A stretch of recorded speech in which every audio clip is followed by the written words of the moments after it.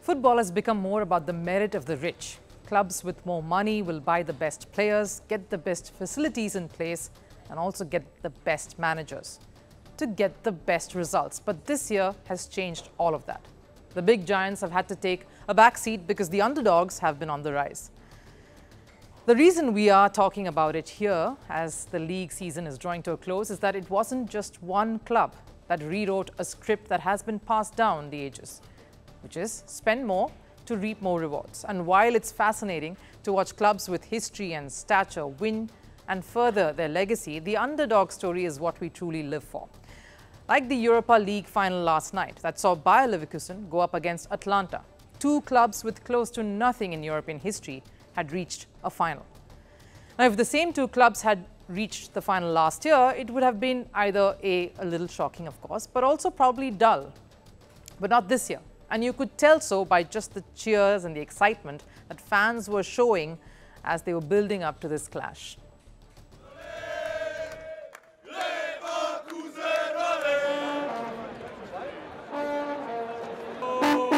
Come on, Gyro, come.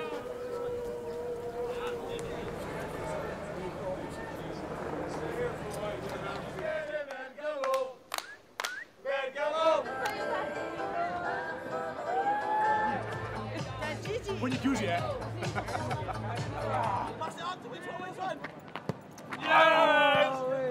I hope at least 1-0 for Atalanta.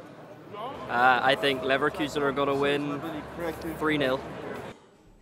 Right, like the fans are saying, everyone had their money on Xabi Alonso's Leverkusen because they clinched the German league title against all odds. They dethroned traditional powerhouses like Bayern Munich. And while Bayern kept attracting big players like Harry Kane or relied on their past, Leverkusen was busy creating a new one. They kept faith in youngsters and gave Xabi Alonso freedom to explore.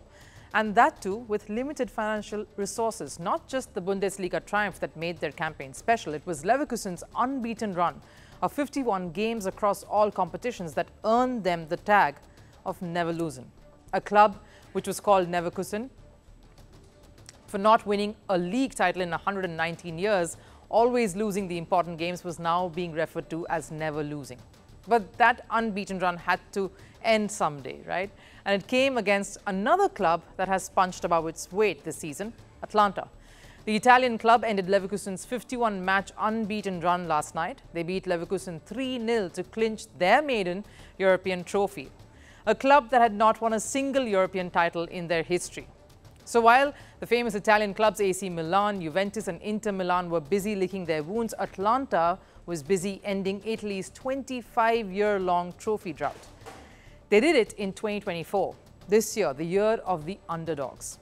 Atalanta's major honor before this was their Coppa Italia triumph that came way back in 1963.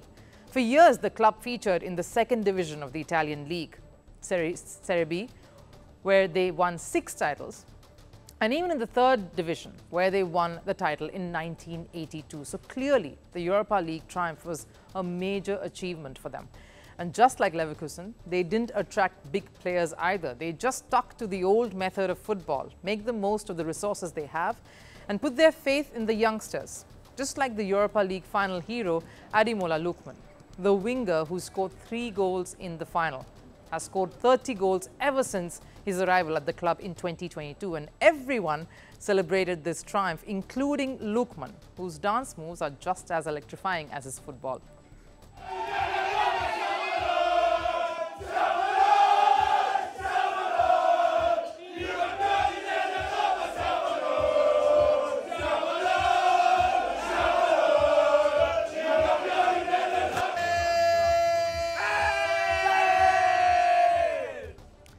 Lookman, for instance, has been a part of the club's fearless approach to football. Express and play your heart out. No need for over-planning. They attack when it's needed and defend when it's required. Relying on simple principles of the sport, because before Leverkusen, they beat the likes of Liverpool to reach the final. Jurgen Klopp's Liverpool that has won Champions League, Premier League title in the recent few years. And so you sensed it then maybe that the team that beat Liverpool was most likely to probably go all the way. The fans, of course, loved every minute of this coming-of-age triumph.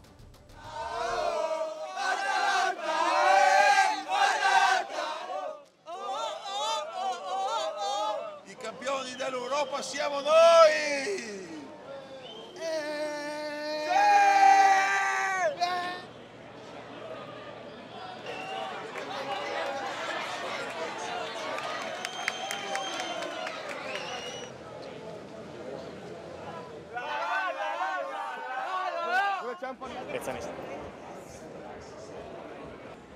It's an historic win. It's crazy. It's unbelievable, guys. It's not describable tonight. It's Cinderella of Europe that it's coming to the stairs, like to the top. It's amazing. Yeah, Cinderella of Europe. I'll remember that phrase. But it isn't just Leverkusen or Atalanta that have been shattering the glass ceiling. In the German league, there are two more clubs that have upset the world order, a league that is usually considered a one-club race, dominated by Bayern Munich. It saw two more sides apart from Leverkusen questioning the set pattern. Despite encountering formidable opponents in the Champions League, Dortmund defied all odds and made it to the final. Their thrilling performances on the pitch have captured the hearts of fans worldwide, proving that success isn't always about money. Without the star powers, the club has flourished under Edin Terzic. Dortmund are known for producing talents, and they continue to do so. Just like Leverkusen and Atalanta, they too have focused on building the club around youngsters. While Dortmund has the experience of Marco Ruiz, they also have youngsters like Bayer Gittins. Again, not big names, but players who play natural football, the concept of see ball and strike ball. Take VfB Stuttgart. The club finished second in Bundesliga. They've qualified for the Champions League next season. That's massive. The club has experienced mixed fortunes over the years. Before 1990, the club enjoyed remarkable success. Thereafter, it was relegated to the lower division of German football, and it was only in 2020 that Stuttgart was promoted to the first division. So for them to qualify for Champions League is a massive achievement. And if it wasn't for Leverkusen's dominance, a lot of the talk would have been about this side too. That's the other common trait here between these clubs, a club that is grooming young talents, and it's seen across all these clubs that are considered the underdogs, from their midfield to defense and even forwards. The average age falls under 26 in Stuttgart, the oldest being their goalkeeper, Fabian Bredlow, who is 29. Now, the rise isn't restricted to the Italian league or the German league alone. In French league too, club Stade Brestois have punched above their weight, securing qualification for next year's Champions League. A club that never featured in Europa League, playing in the Champions League would be huge. And unlike Stuttgart, Brest aren't sleeping giants. Their best ever finish in the French league has been 8th. And even in the second division of French league, they only won the title once in 1981. So all of these clubs have shown that regardless of financial constraints or lack of star power, they can still thrive and perform. Because money might attract star players, but will that mean they can function as a unit and succeed? These clubs have proved that football is simple. Just focus on the basics and groom young talent and you're good. Leverkusen, Dortmund, Stuttgart and Brest have shown us that success is not determined by the size of the pocket, but by the strength of the spirit. And the common factor between all these clubs was their focus on utilizing the resources they had and make it count. Maybe a lesson for all the big clubs out there who feel like spending money is the only path to success. There are many more frugal, more rewarding ways. Firstpost reports from the world's second largest continent. Hello, I'm Alison Lagrange. A very warm welcome from Durban, South Africa. We get you the news and the newsmakers from Africa. South Africa goes to the polls on the 29th of May.